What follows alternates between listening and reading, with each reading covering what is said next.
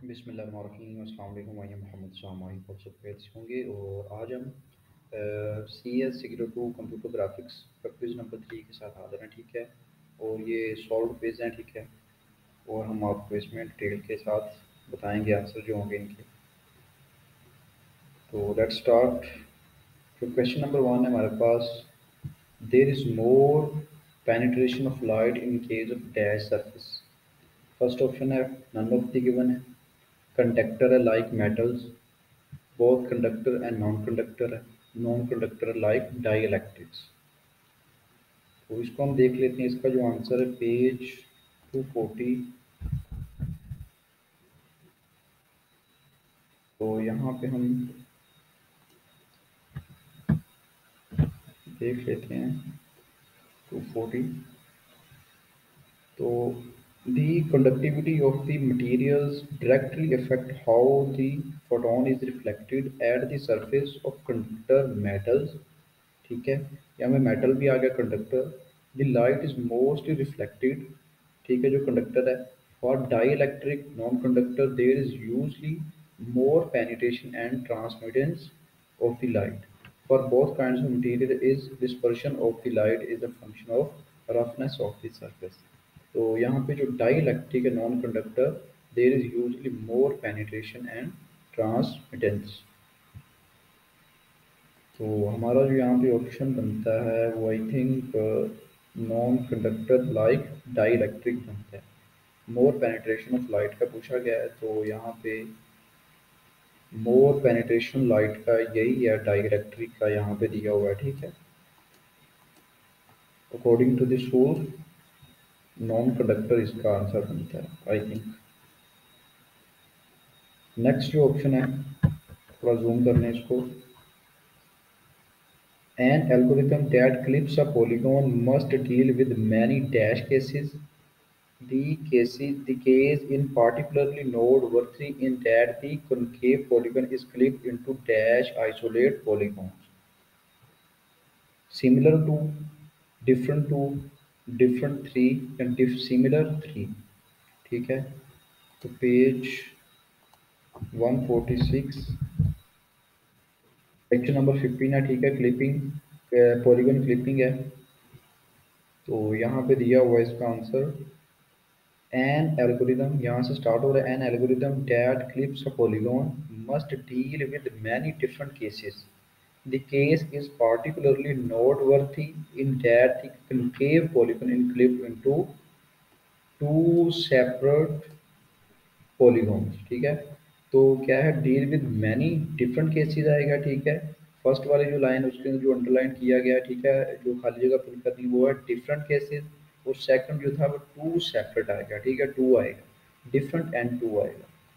तो ऑप्शन जो हमारा बनता है, थोड़ा और जूम कर लें अच्छी तरह नजर आए। तो ऑप्शन जो बनता है वो बी वाला डिफरेंट यहाँ पे आएगा, और टू, डिफरेंट टू इसका करेक्ट आंसर। तो प्लीज़ आपसे यही रिक्वेस्ट होती है कि हम आपके लिए इतनी एफर्ट करते हैं, तो प्लीज़ लाइक किया करें, वीडियो को शेयर किया करें और सब्सक्राइब लाजमी किया करें। अभी तक आपने सब्सक्राइब नहीं किया तो प्लीज़ सब्सक्राइब कर दें, वीडियो को शेयर किया करें और कमेंट लाजमी किया करें, ठीक है। इतना आप लाजमी कर दिया करें, सब्सक्राइब लाजमी किया करें। तक नहीं किया तो कर दें। Thank you. नेक्स्ट है जी, length L depends on the angle alpha and the z coordinates of the point to be projected and L can be represented by the dash।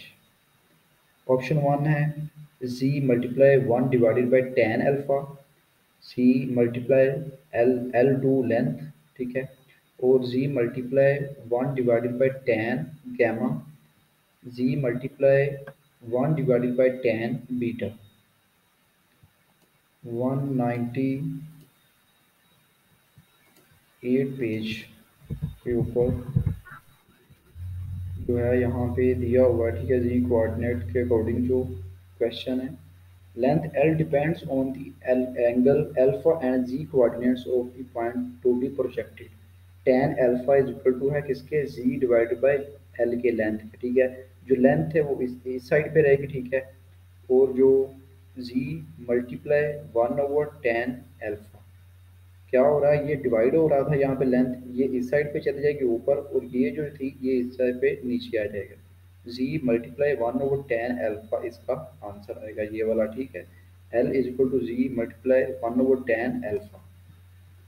Option जो है ए, जी मल्टीप्लाई 1/10 अल्फा, ये इसका correct answer. Next है question, dash colours specified for object that generate light themselves। Ambient colour है, diffuse colour है, या specular colour है, या इमेसिव है। तो पेज 239 यहाँ पे है, पेज 239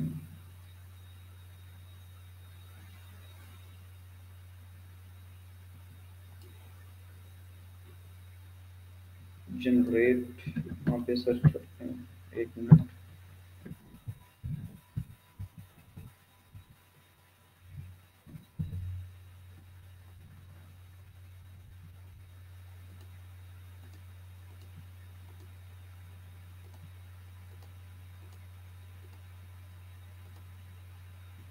ये यहाँ पे ठीक है, पेज 239 के ऊपर ही है।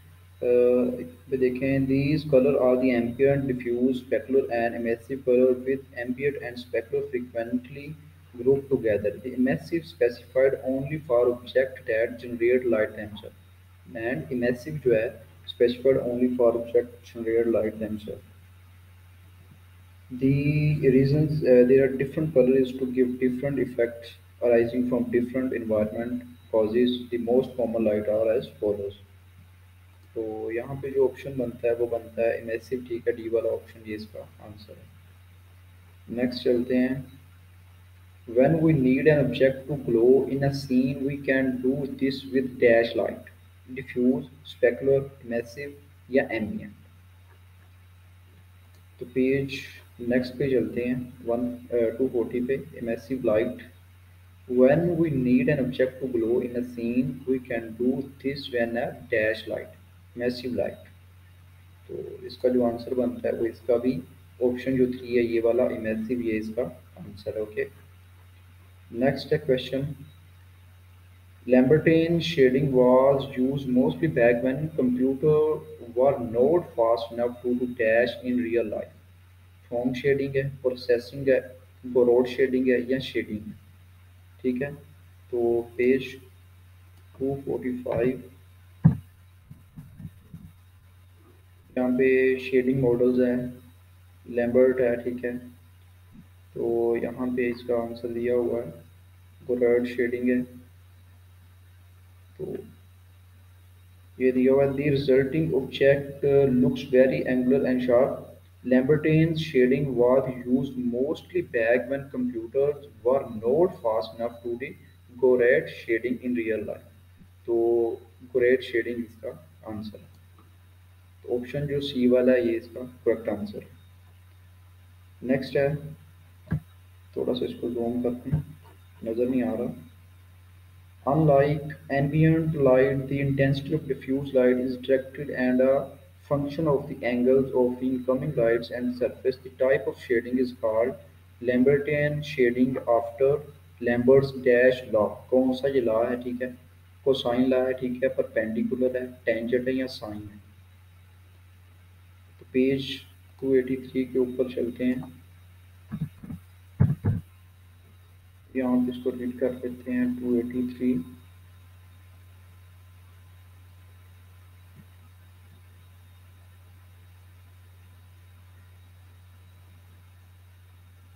यहाँ पे देखें, the unlike ambient light intensity of diffuse light directly and a function of an angle and incoming lights and surface। This type of shading is called a Lambertian shading after Lambert's dash law। कौन सा law है, cosine law इसका answer, ठीक है, ये दिया हुआ है।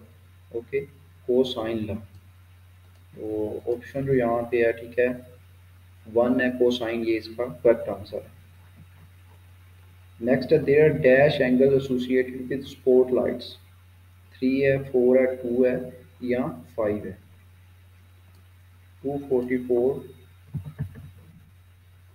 स्पॉट लाइट है, ठीक है। यहाँ पे spot lights are the most expensive type of lights we discuss in this, colors that should be avoided if possible because ये आपको पता है कंप्यूटर ग्राफिक्स है तो 3D मॉडलिंग्स में ये लाइटिंग्स वगैरह यूज़ होती हैं, ठीक है। स्पॉट लाइट्स, एरिया लाइट्स, ये वो चीज़ें जो यूज़ होती हैं।